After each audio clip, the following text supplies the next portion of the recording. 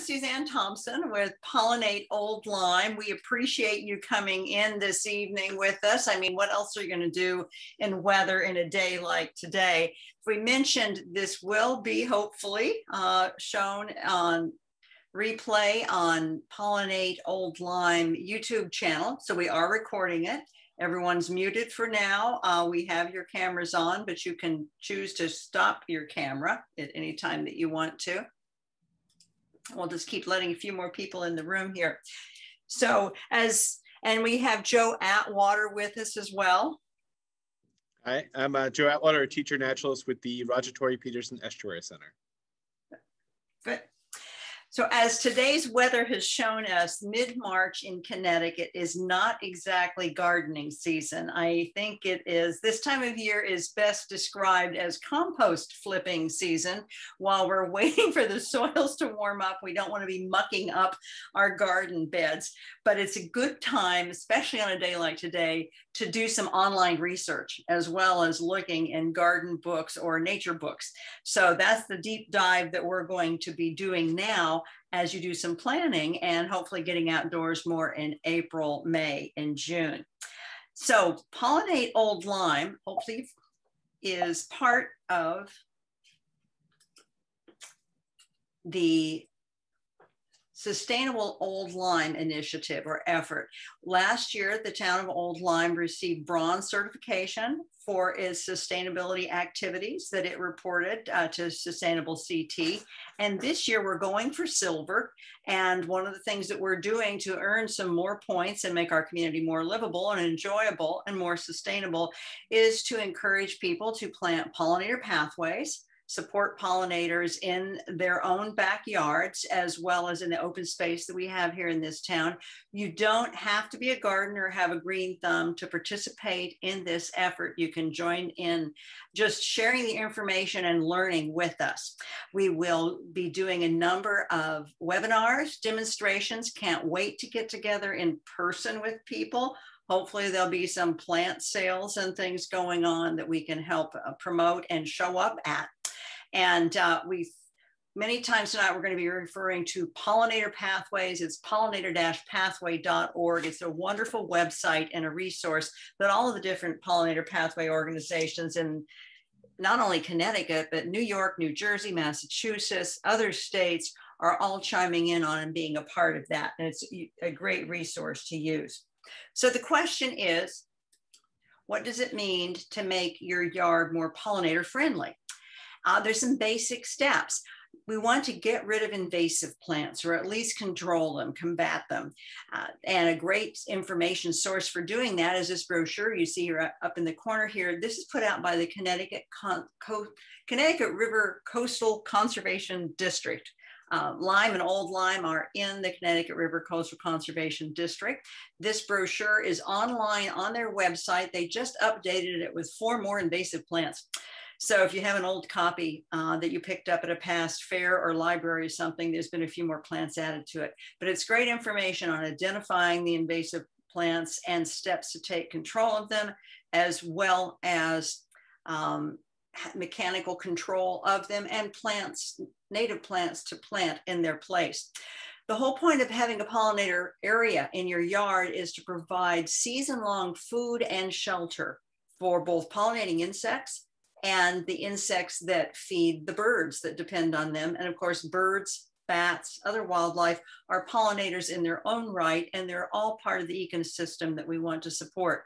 A part of that is to rethink your lawn, perhaps make it smaller, add clover to the grass. If you have a shaded portion of your lawn that moss regularly grows there, please don't try to control it. That's natural. Just let it go. It's good. And a part of that as well is to avoid using chemical pesticides. We know from the standpoint that insecticides generally kill all insects, the good ones with the bad ones, and a lot of your herbicides, even though they work on plants, there are non-target species that are impacted by them as well. So the idea is to make it more natural and to plant the things that would normally grow here anyway, beat back the invasives, and all of us are going to be healthier and better for it. So the question is, we're going in the wrong direction. Where do we figure out what grows here? And this is what led us to doing this presentation. Was I've been seeing all this information about plant pollinators, plant native plants. And I'm like, how in the world do we tell people how to do that? There's a plethora of good, credible databases and information sources for you. I've featured a few of them here.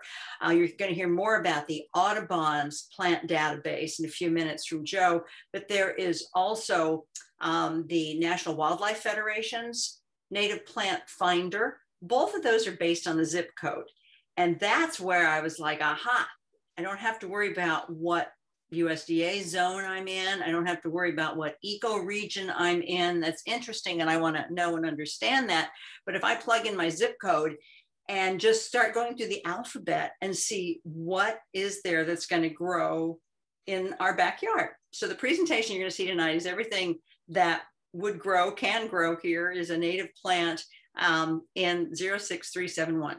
Of course, Doug Tallamy, the University of Delaware professor, is really leading the cause in a lot of good presentations on pollinator pathways and the importance of having diverse ecosystems, native ecosystems in our backyards.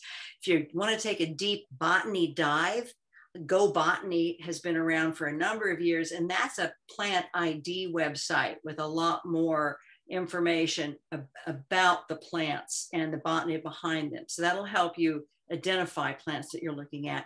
USDA's Natural Resources Conservation Service plant database also is good from the standpoint that it shows the maps of both native plants and invasive plants, where they came from in other parts of the world. So that's kind of the tome, the authority, the information from USDA. And if you're into bugs, then UConn, I encourage you to take a look at Bug Week is coming up in July 2021. There's a lot of good information on identifying bugs there. So we have other resources as well that will help us figure out. We actually already have a number of pollinator and native plantings around the town of Old Lyme. One of the things of Pollinator Pathways, they encourage towns to do more of that in town properties. Well, we already have some that are underway. That includes up here, upper left-hand corner, is the Old Lyme Police Department or station across from Soundview Beach. Duck River Garden Club converted a flower bed there that was overgrown with all sorts of things to a native plant garden around the flagpole. In addition to that, in the Cross Lane area where the voting polls are or have been, the Cross Lane Playground has been revamped and rebuilt, a very nice facility there. Next to it is a wildflower garden that was put in about 2 years ago, thanks to a donation, a generous donation of someone in memoriam.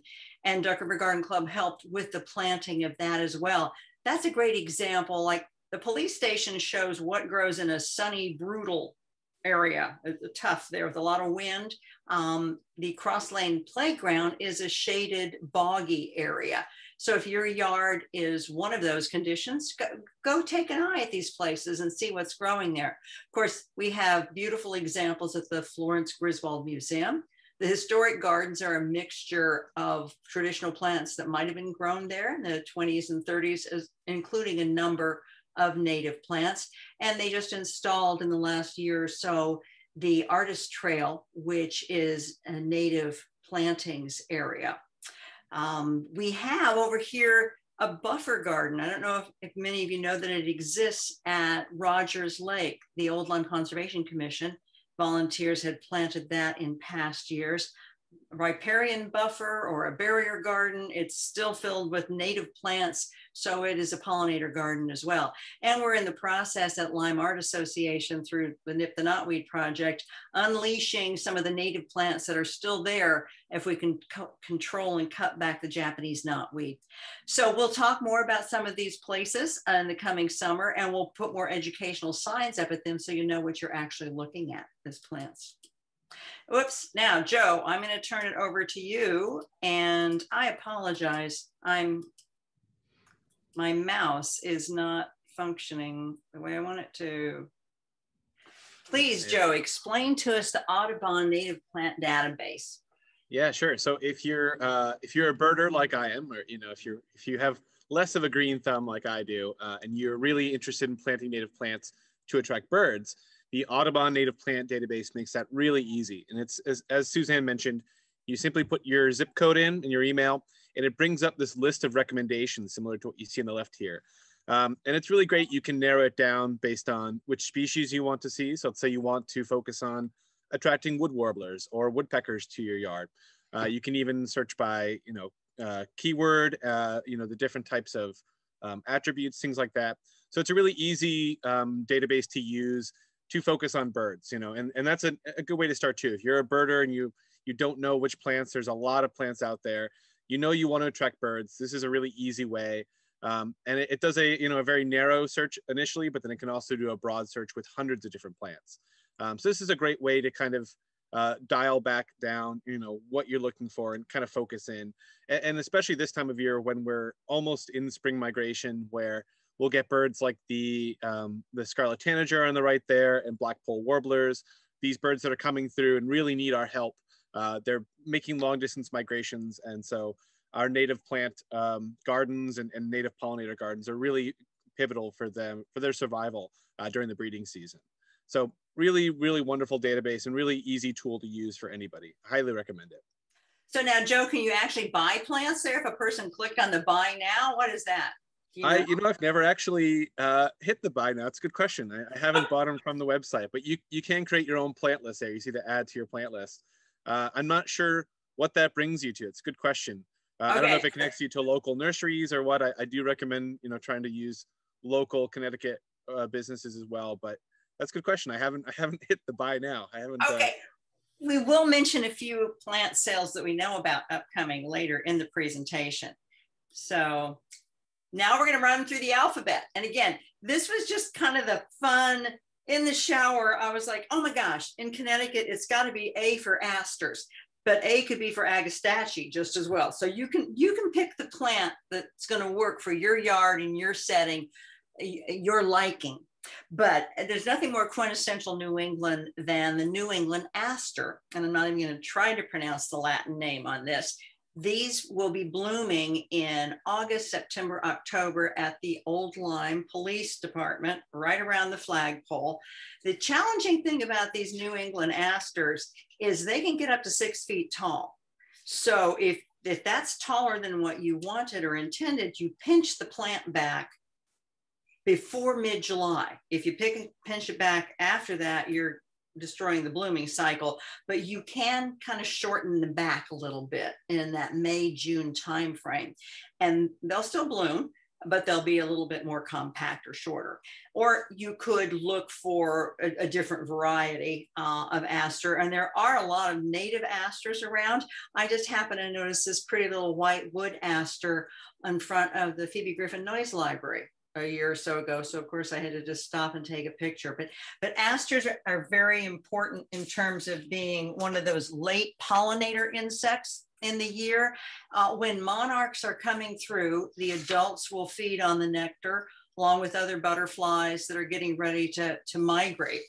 And so you want to have a full season of blooms. So we'll start with A for aster as a late bloomer and a real New England plant.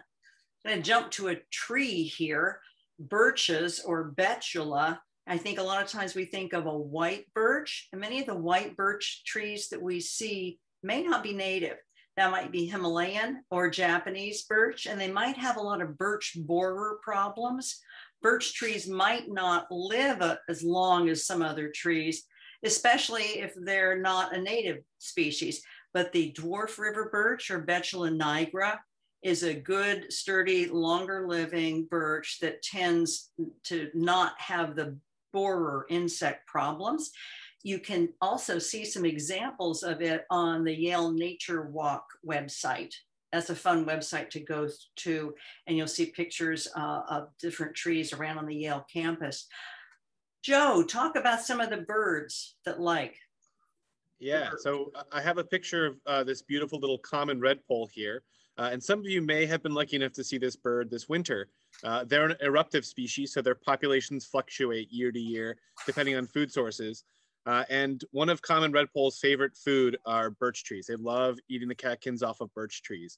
So if you're interested in attracting these little finches to your yard, planting birch trees in them is a great way to increase your chances of seeing these little birds during the winter time. We had a really good winter this past year for common redpolls, evening grosbeaks, a lot of these birds that are further north. So if you want to increase your chances of attracting common redpolls to your yard, birch trees are a great way to do that. Every time I've seen a redpoll or a group of redpolls, they've been on birch trees. So they love that. And a lot of birds rely on birch trees for food and for nesting as well. Okay, you can see this is a dwarf tree. So they do come in smaller sizes as well. C is for coreopsis or tick seed. And usually you think of that as a yellow flower. This has been a very popular cultivar here, the one with the picture with the butterfly on it. Now you'll notice tonight we're not getting all stressed out about cultivars or not. I mean, many of the native plants have had cultivars developed. That's where humans breed them, select them to be slightly different, and they call them nativars as well. Tests are being done, studies are being done. Sometimes they attract as many pollinators as the straight plant. Sometimes they don't, but we're not going to say, no, you must always grow the straight the straight species, because you might want a different color in your yard. But the idea is go as native as you can, try to stick closest to the core shape of those flowers and plants, because then you still have the pollen and the nectar that are there. And it's going to be really fascinating to see what research done over time. I think you will see more nativars being developed with assessing their pollinator criteria as well. You get what you measure for. And in the past, if we weren't measuring for changing of breeding, if it affected the ecosystem or the pollinators or not. But tick seed is very easy to grow. It can handle some tough growing situations in full sun. Joe, what do we do with the flowers though once they've bloomed?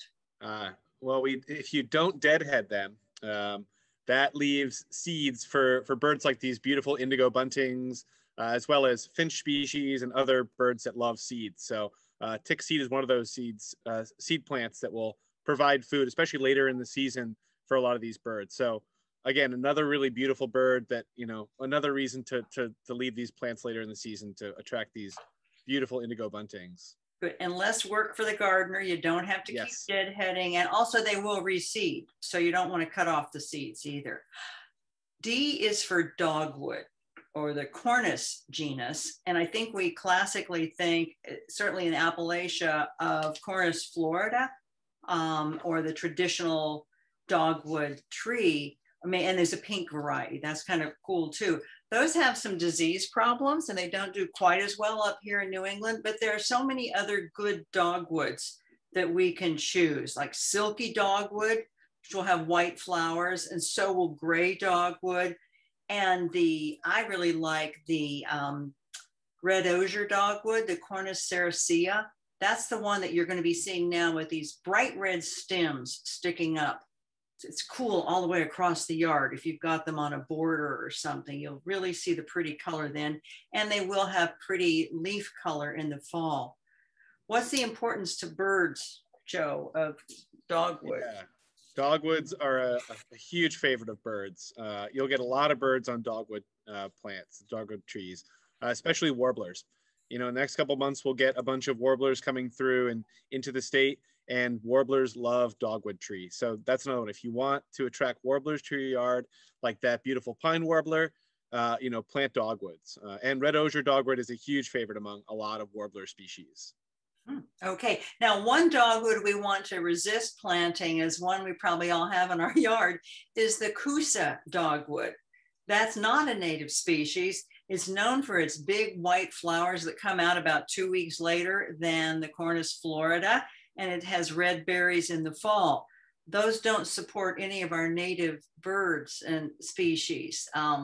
They're not from here, and so they don't support the ecosystem here. But most of us have one in our yards. So don't plant any more of them, please, okay?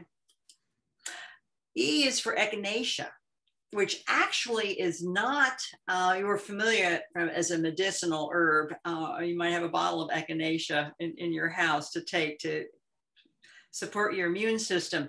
It's actually not a native New England plant. It is more of a Midwestern prairie plains plant, but it is adapted well in New England, and it's popular with many people.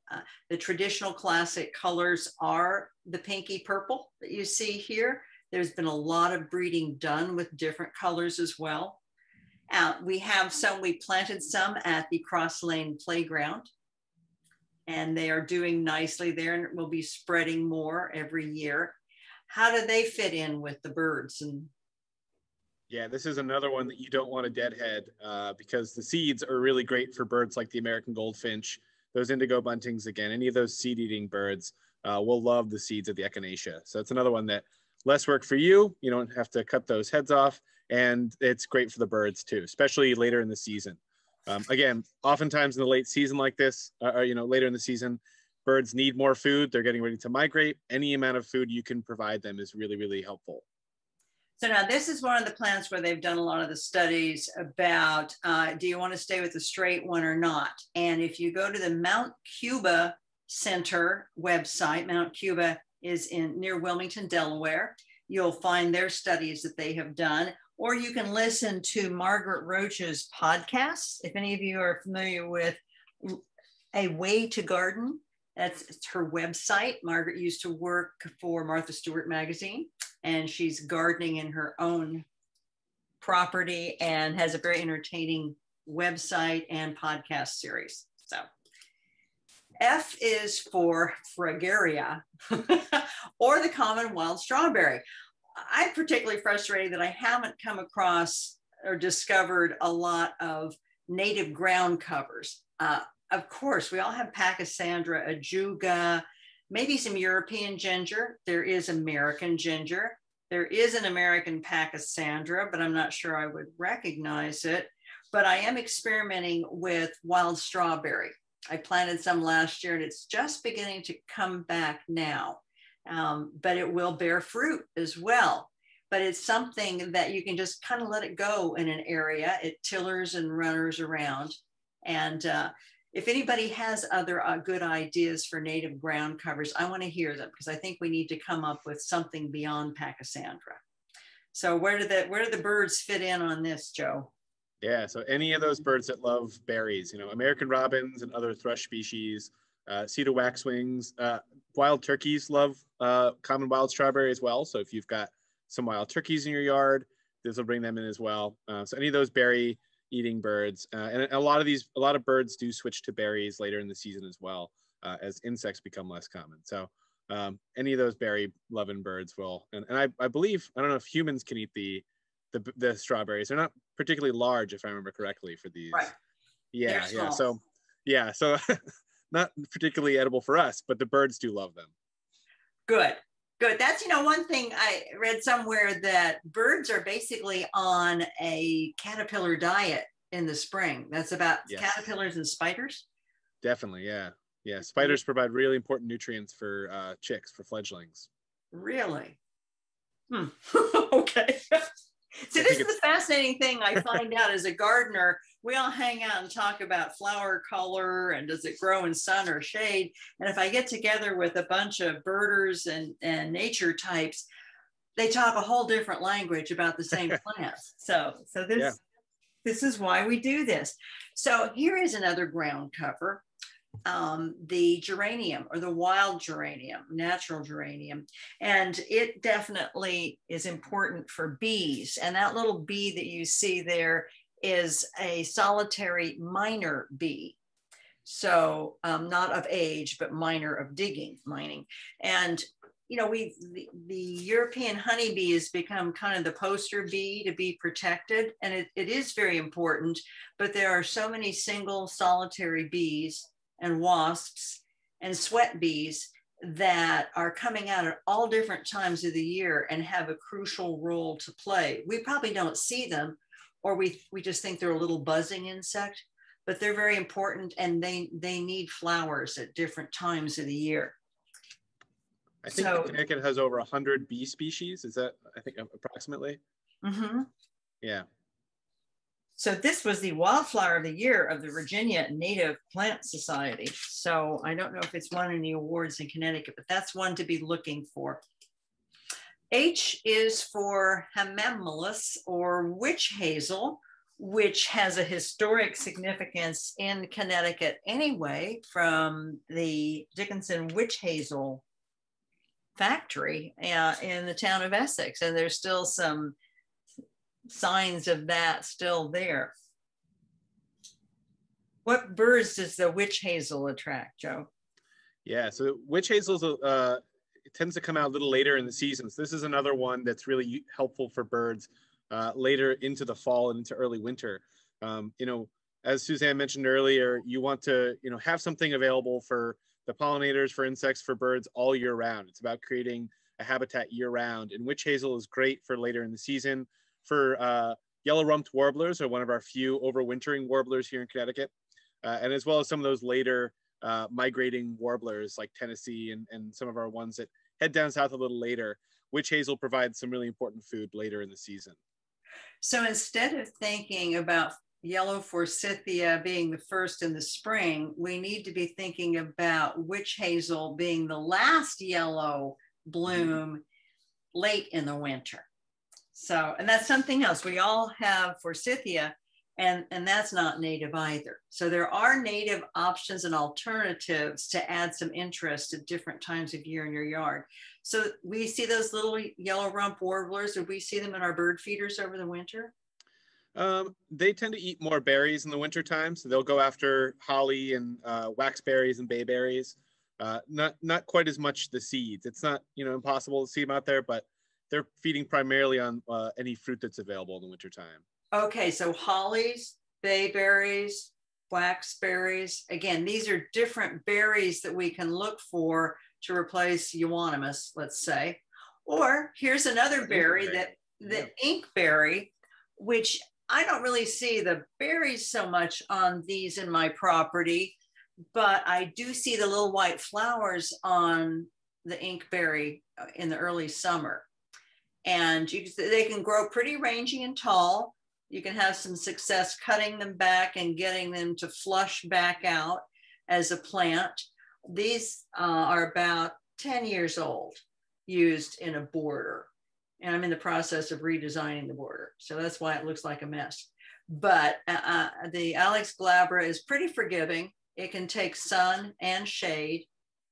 And I think a lot of people go, you know, it's not a very special type of inkberry, of holly, but it works well, and we could use more of it in our landscapes. And you were saying before the program started, cedar waxwings are quiet. They don't really have much of a song. They kind of have a high pitch, almost a very high pitch trill. It's not really a song, but it's you can tell when they're there, and there's usually a number of them, so they make this very high pitched kind of racket when they're nearby. And they love the berries. Just be aware that they will sometimes, if they have fermented berries, they've been known to fly into windows. So if you do have windows nearby, put up some decals on there if you've got berry bushes, and that'll help save the cedar waxwings too. Maybe that's why I don't ever see the berries, because I have cedar waxwings in my neighborhood. They get to the berries first for me. Okay. Yeah. So J is Joe Pye, and I can't call it a weed. Even though we all call it Joe Pye weed, it's really not a weed. It had been called Eupatorium, but now they changed the Latin name to Utricum. But this is this plant you will see along riversides, riverbeds. It likes to grow near the water. And depending on the more sun you get, the more flowers you get, the more bees you're going to get. There's a number of, not sure if those are honeybees or bumblebees here. But this is the traditional straight species. There's also a chocolate Eupatorium, which is it's a cousin of Joe Pye. I ordered it, about 10 years ago, and it's a very short, low plant with white flowers. And I definitely see insect holes on the leaves. It's not skeletonized or anything. So something is eating it and enjoying it. But this is definitely one of your August bloomers. and important for extending the season. Does this bring orioles? Yes, yeah. Orioles, buntings, vireos. Joe Pyeweed's another really good one for a lot of bird species as well. So, you know, again, if you want to attract some of those really beautiful, and the orioles will be around through August, they do breed in Connecticut. So as Suzanne mentioned, though, they will be focusing primarily on insects and caterpillars during the breeding season. But, you know, especially later in the season, they'll go after the Joe Pyeweed, especially. A big bird favorite, the Joe Pyeweed. Okay, it's a good plant. Now, I do use some deer spray on mine. They found it, but I live between a forest and a marsh, an old Lyme, like a lot of people do. So deer are a constant problem. And when you do plant anything, whether it's native or non-native, even if it says deer tolerant, so deer is going to try to eat some new growth to it. So I would recommend that you go ahead and spray some stinky spray whenever you're planting things and you're training them away from an area. But we recognize, and we're all frustrated with dealing with the deer. They're the one wildlife we don't want to feed that much. But we do want to provide resources for all of the other wildlife that we need and want and have. So K is for Kalmia, the mountain laurel. This is the state flower. And it's going to be beautiful in June. How does that fare with the birds? Is that more of a bird or a pollinator? Yeah, so the flowers are a little small for, you know, hummingbirds and for, you don't really provide seeds, but they do grow fairly dense. So some birds do like to nest within the mountain laurel branches. I think hooded warblers are one that really like mountain laurels and similar species. And you know, all these pollinators, anything that attracts pollinators and caterpillars is going to attract birds, especially during the breeding season. But mountain laurel especially is good, though it gets pretty dense, as you can see in this middle picture here. Really good protection for nesting birds, gray catbirds and some warbler species, things like that, mockingbirds. And according to the National Wildlife Federation, it attracts 35 species of butterflies and moths. They use this as a caterpillar host plant. So it's definitely liked and enjoyed by the butterflies and moths. Spice bush is another bush that you might find in a native setting, and it's going to smell very nice and fragrant in the spring from these little yellow flowers. It's not a real full ornamental bush, you know, so if you're looking for something that's all thick and greenery, that's not going to be the spice bush, but it would be lovely in front of some other greens. And also, like if you had a hillside or a stretch that you had these growing in an open space, you will see a swath of yellow color at the time that the flowers are out. So it's kind of another overlooked plant that could be used more in landscape settings. Yeah, and it does smell incredible. I had one in my neighborhood growing up, and you could smell it down the street. It's really, really fragrant. And the birds do love it too. Vireos and buntings and orioles, you know, they're attracted to that. So it's a good one for, yeah, it's not the fullest plant, but it does provide a lot of other great things for your yard. Mm-hmm. I think that's one thing. We're trying to get the idea that with nature, that not everything is going to look the same. You want some diversity. You want some tall plants. You want some open ones. You want that understory below the trees where you've got smaller trees growing or shrubs growing. So now here's a plant that I think is really catching on in the last couple of years. You hear people talking about it a lot more, mountain mint. And it is a mint. It does have a square stem, but it's really not an alpine mountain plant at all. It's more of that field or meadow plant. There's both the narrow-leafed, which is kind of a rangy kind of plant with the white flowers on the top. And then there's the blunt or short-toothed that has short leaves and these kind of thick flowers. And I've heard that this could be something that if you have a weedy area and you've cut back, pulled back, gotten rid of the weeds, go ahead and plant in mountain mint there. It could be a rugged barrier. Somebody called it, a gardener called it brutish. I think she was planting it in front of her Japanese knotweed, thinking it was going to help keep the Japanese knotweed at bay. I don't know if it really will, but it's a good workhorse plant that can, in this picture here, it's been combined with Joe Pyeweed. So you have the combination of the pink flowers going on with the white flowers in kind of a naturalized setting. But you will hear more people talking about mountain mint. And if you crush it, it does have that minty flavor or smell to it. So another shrub that I think doesn't get the credit it ought to is the 9-bark or Physocarpus. There's a couple of different varieties of color choices. You have your classic green, which is kind of a celery or a yellowish green. And then you also have this reddish pinkish one. And the flowers look like little spirea caps, like we're used to spirea flowers, but so many of the spirea bushes that we have here are Spirea japonica. It's brought in, so it's not really supporting the native pollinators. But this obviously has an attraction for birds and insects. Are you familiar with it, Joe? Yeah, it's another really dense one. You know, you can look in this picture here in the bottom right. Another one that's a really good nesting spot for, you know, like things like gray cap birds and northern mockingbirds that find a lot of safety within that dense foliage.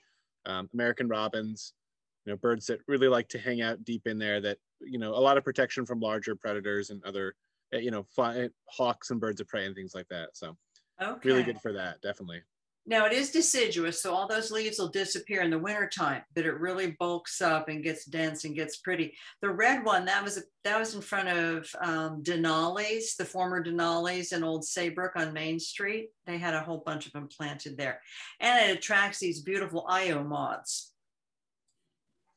with the fuzzy caterpillars that you don't want to touch because they'll make your hands itch. So yeah. So ask for 9-bark. We need more 9-bark. So did you know there is a native prickly pear cactus in Connecticut? It can either grow in large sprawling clumps or just kind of individual plants. So you might find it popping up in a meadow setting. And particularly if you have a dry, sandy, sunny area in your yard or a rock garden area, you might want to find these and add them too. They serve both bees and birds. Yeah, I would imagine the hummingbirds go for the blossoms there. And I wouldn't be surprised if some birds ate some of the fruit. There's a great, if you go to the Connecticut College Arboretum, they have prickly pear growing within the conifer collection. Which could be natural, as we find out. So most cactuses are from other parts of the world, but the prickly pear is native to a lot of North America. So be different and put a cactus in your yard. P is for Penstemon digitalis, or beard tongue. And these plants get nice and tall, 3, 4, 5 feet tall, put out these beautiful white bell flowers. I have a couple growing in my yard, and it's nice to see how they are reseeding themselves and getting larger every year. According to the Xerxes Society, there's about 150 different species of this plant in North America and Eastern Canada. And sure enough, those tubular flowers are attractive to a lot of bees as well as hummingbirds. So you also, it's an important area. It's important for mason bees, which are above ground cavity nesters. So don't scalp your yard in the fall or too early in the spring, because any cuttings that or mulch or straw that you're removing, you're also taking insects with it, which could be some minor bees. That's their homes over the winter time. So I included a picture of it in the spring as it's beginning to come out, because it does kind of look like a weed. So you have to be careful if you're growing it and don't think, oh, I don't know what that plant is. That's going to be this beautiful penstemon. Give it a couple months time. So the oaks are Doug Tallamy's favorite genera or genus or family of trees. He considers them, they feed the most caterpillars, which support the most birds in North America.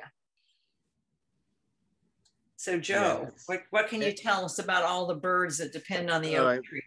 I mean, especially in breeding season, you know, most birds are feeding their chicks caterpillars or spiders, as you mentioned. And so, yeah, I think it's well over 400 species that oak trees support. And a chickadee may have to bring thousands of caterpillars over the course of a couple weeks to its chick. So, you know, it much prefers to have an oak in your yard as opposed to something like a non-native, which may only host a couple of different caterpillar species. So by planting these oak trees in your yard, you're providing much better habitat for those insects. And a lot of times, you know, when you're looking to attract birds to your yard, you are really trying to attract the insects to then attract the birds. But I mean, acorns are used by some species. You know, game birds, blue jays, some birds do go after the acorns as well. But it's really that diversity of caterpillars that's going to feed black-capped chickadees and tufted titmouse and lots of our warbler species as well. And then obviously, you know, for their size, provide a lot of nesting site too for a lot of different bird species. Mm-hmm. So if you have room to plant an oak tree or two, go ahead and do it. It's well worth your time. Yeah, definitely. So here's another pretty plant when it comes to fall foliage color, Rhus aromatica or fragrant sumac. If you've been over in Waterford, maybe you've seen this clump over in one of the Waterford police station. But how do the blue grosbeak, when do they come through? Blue grosbeaks they're pretty uncommon in the summertime. And they do look very similar to indigo buntings, and we do get the indigo buntings will go after those as well. But rose-breasted grosbeaks are a little more common in the summertime in Connecticut, and they'll go after the sumac as well. And sumac is another one that tends to provide food a little later in the season as well. So this is another important one later in the year when there's not quite as much food available for birds. Sumac is still flowering and providing important food for, you know, those last birds moving through and the birds coming down from further north as well. Okay, this one will lose its leaves in the wintertime after the color is gone. And so you'll have slender, delicate branches, and it will tend to kind of tiller out and spread out, and can spread out and grow a little bit more too. So that's like a nice low bush. Whoops. And oh my gosh, how could I forget S for Solidago, the goldenrods. This is another one of those keystone species. If you're going to just plant certain things, it's like, make sure you include some goldenrod. And there are multiple choices of goldenrod. People accuse the canadensis, which is the one here that took over. I like how it kind of grows in my hydrangea. It adds a touch of color. That is not the culprit that causes hay fever. Ragweed kind of looks like that, not nearly as pretty, blooms at the same time. That's what causes hay fever. So some people think that canadensis is a little thuggish and grows where it shouldn't, but here's another variety, seaside golden, which has thicker leaves, bigger clumps of flowers, and you can see that on Conn College campus. So it supports both birds and bees. 500 species of different insect. No, 500 species of goldenrod, and with 11 native bee species that it supports, and 123 butterflies and moths. So goldenrods deserve more respect and being planted in more places. The tulip tree is one of the biggest trees here in Connecticut, a very fast grower. And did you take that picture of the one in Canada? I did, yeah. Yeah, that's up in Essex. It's one of the largest tulip trees in the state. At one point, it's either in the first or the top. It's in the top 3 or 5. There's a little plaque on that tree that you can read. Yeah, but it's a massive tulip tree.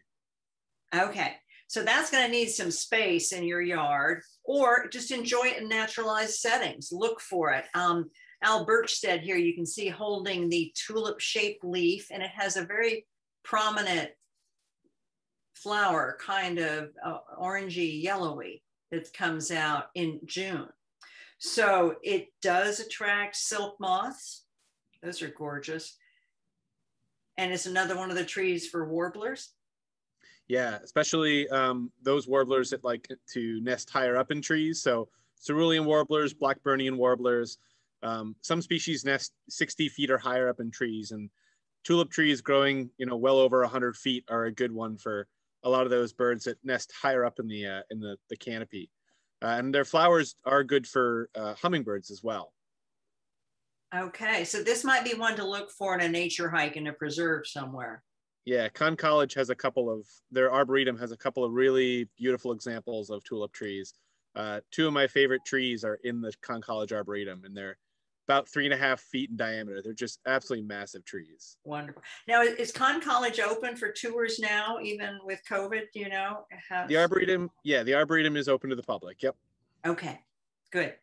So bellworts are a shade plant. If you have a shaded garden area, the grandiflora with the big yellow flowers is one that you'll see in horticultural trade. And then you'll also see other bellworts occurring in nature preserves and forested areas. The perfoliate or the sessile leaf bellwort, those are different ones. They tend to bloom in May or June.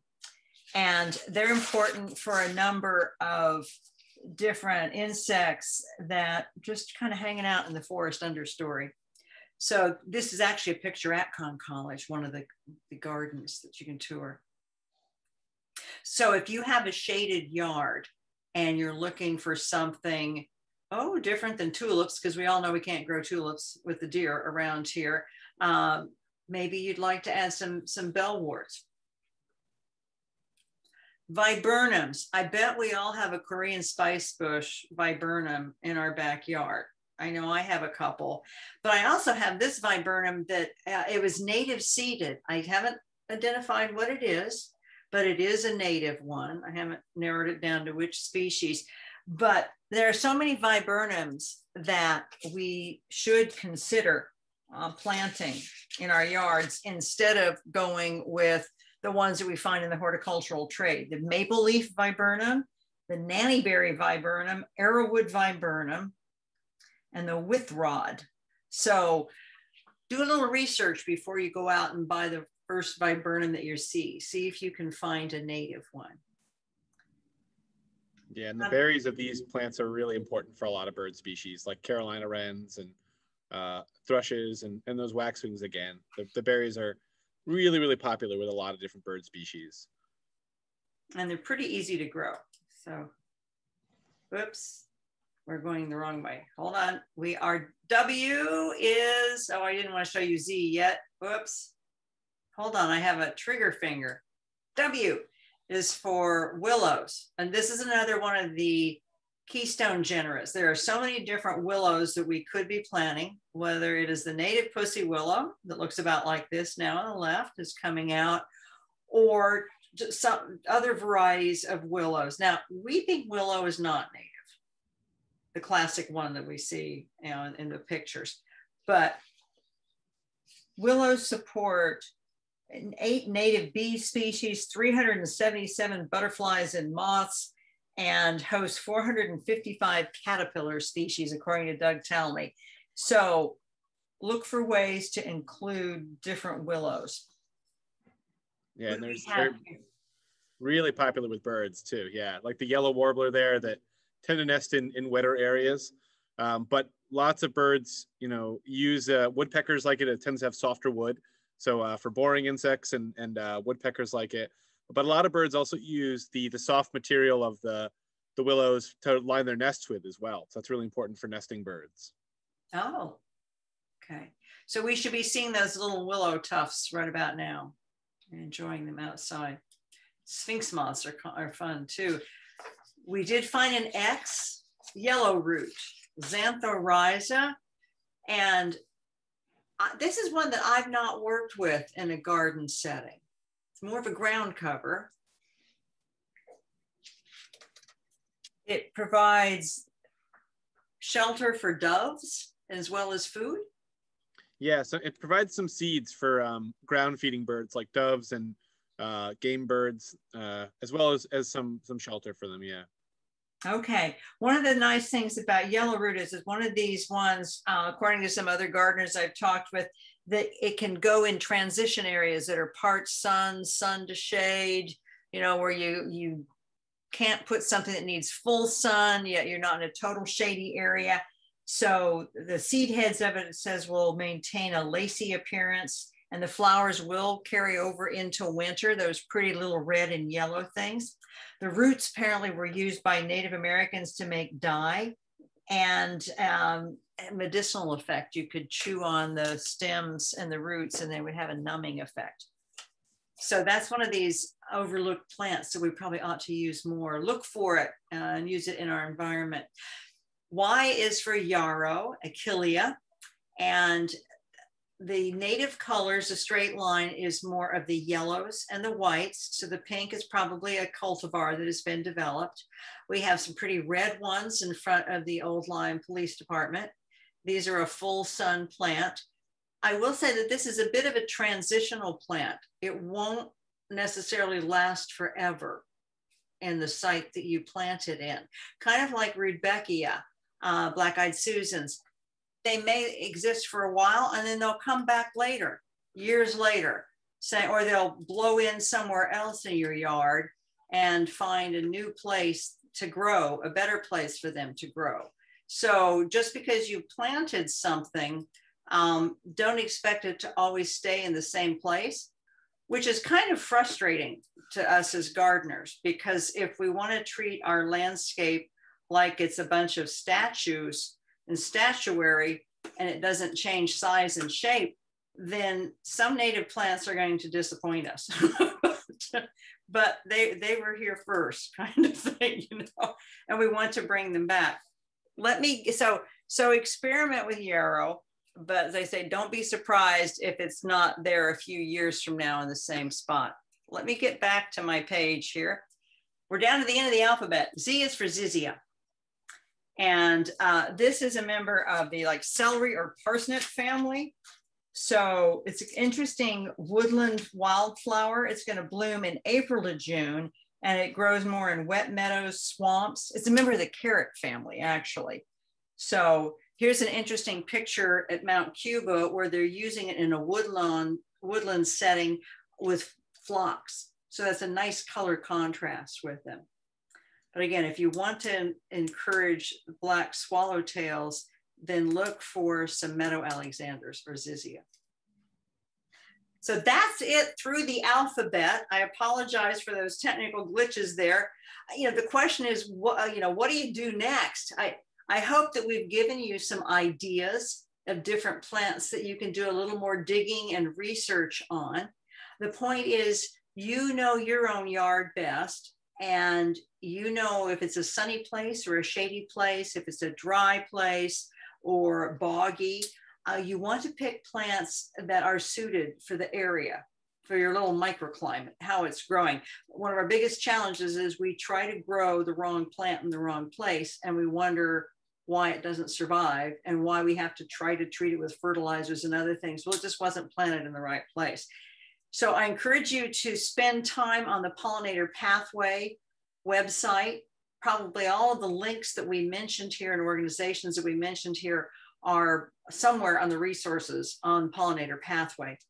When you're shopping at garden centers, another thing to do is if you look for American Beauties native plants, you're probably going to be finding plants that are not cultivars, that are the straight species or closer to it, not some bizarre cultivar that might not attract the pollinating insects. The Connecticut River Coastal Conservation District plant sale is now open. They're taking orders through April 1. I bought the last 2 maple leaf viburnums last night. I hate to tell you that.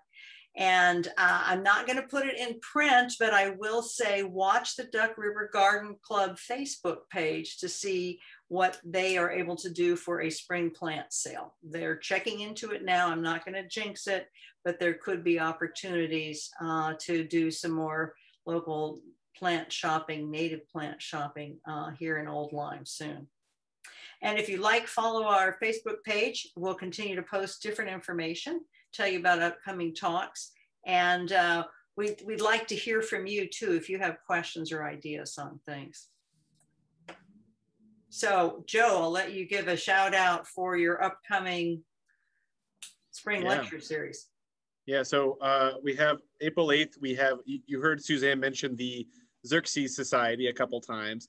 Well, we've got Robert Pyle, who is the founder of the Xerxes Society. He'll be doing one of our spring lectures for us on April 8th. And so you can register for that on our website. And he'll be talking about butterflies. So it should be a really interesting conversation. Robert Pyle is a pretty big name in the conservation world and in this space especially. So you can register for that on our website. It is free, and it should be a really interesting talk. And so you can connect him to the Xerxes Society, which we've mentioned a couple times already. Great. So here's our contact information. Stay in touch with us. We'd love to hear from you.